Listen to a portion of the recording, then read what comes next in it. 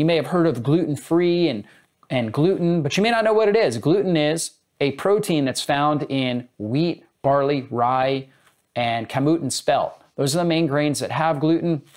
However, there's families of the actual gliadin compound that are found in all grains. And gluten can be problematic because some people have a major sensitivity or an allergy basically to it, and they create a strong antibody response.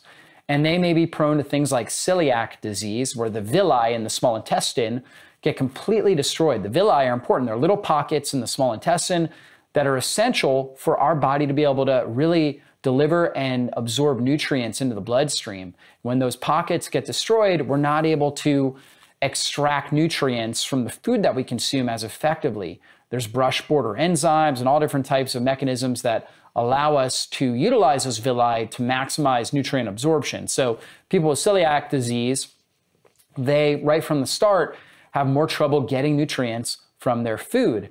And there are a lot of people that have an allergy to gluten that is not even, it doesn't even affect their digestive system. We call it non-celiac gluten sensitivity. So they have a sensitivity to gluten that primarily affects maybe their skin. Maybe when they eat gluten, they have more eczema, or they have more joint pain, or they have brain fog, depression, anxiety, different issues like that. And so non-celiac gluten sensitivity is a big issue as well. So, and then even if you feel like you tolerate gluten well, we know that gluten, the molecule, will actually stimulate the production of zonulin in your intestine.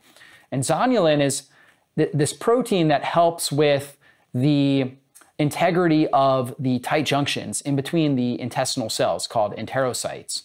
And the more zonulin that's produced, the looser those tight junctions become. So gluten has been shown, even in people that don't have a gluten sensitivity or gluten allergy, it has actually been shown to increase zonulin levels pretty dramatically, to the point where the tight junctions in the gut become incredibly permeable, right? So the tight junctions, they become very, very loose and weak, and that increases the permeability and allows large undigested food molecules, as well as bacteria and bacterial waste, things like LPS, which we call endotoxin, as well as yeast, parasites, and all the different microbial waste to seep out into the bloodstream. And all of that microbial waste and large undigested food particles will stimulate the immune system to drive up inflammation in the body. So we know gluten is a major and a potent trigger of inflammation. For some people more than others, but for all of us at some level, it's going to drive up inflammation.